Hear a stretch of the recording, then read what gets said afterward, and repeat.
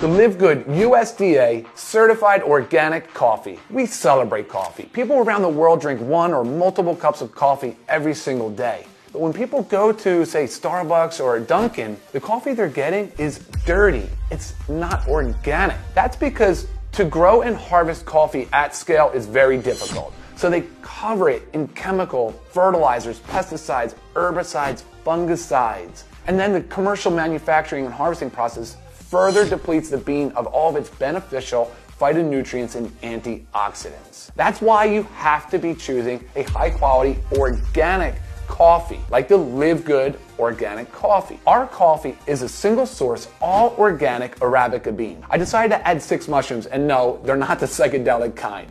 These are considered adaptogenic mushrooms. The reishi, cordyceps, shiitake, lion's mane, turkey tail, and king trumpet. These adaptogenic mushrooms help us with our stress response. And I know how it is with coffee. Sometimes you can drink too much and feel that sense of wired and lose complete focus. But these mushrooms are so beneficial to help us with that focus. But another thing about coffee that I've noticed is it can cause digestive issues. That's why we added a healthy fiber. It can improve our digestion and our gut health as well. I like to use the Live Good organic coffee first thing in the morning. But guys, I like to stop caffeine intake by no later than 11 a.m. You have to respect that sleep cycle, guys, so please do everything you can.